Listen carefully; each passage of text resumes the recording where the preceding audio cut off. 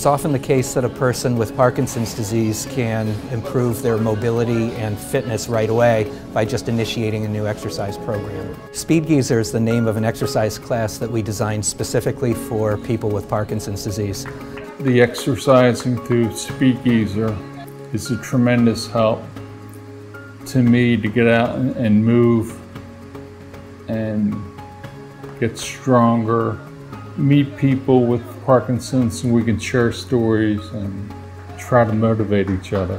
Come on, that's it. Last one, final one. Shake It Off is a local nonprofit organization that has the mission of supporting the science and practice of exercise for people with Parkinson's disease. Shake It Off approached us and gave us a donation that allowed us to continue the work on Speed Geezer, develop the program, and then year after year, Shake It Off was really instrumental in providing fitness trainers, exercise equipment, summer support for our student researchers to keep the development of the Speed Geezer program going.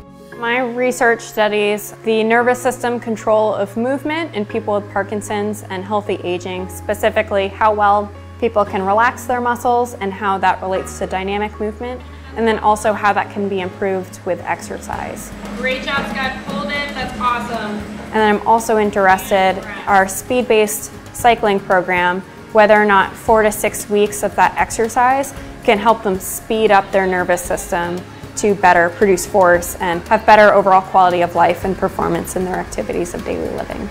Periodically, the students here take different measurements of how we may have improved.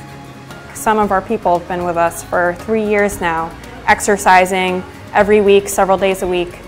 If you ask any of our students, they will very quickly tell you that all of our research participants are incredible people. They love working with the Speed Geezer classes, and Scott DeBoda was one of the earliest research participants in our studies about Parkinson's disease.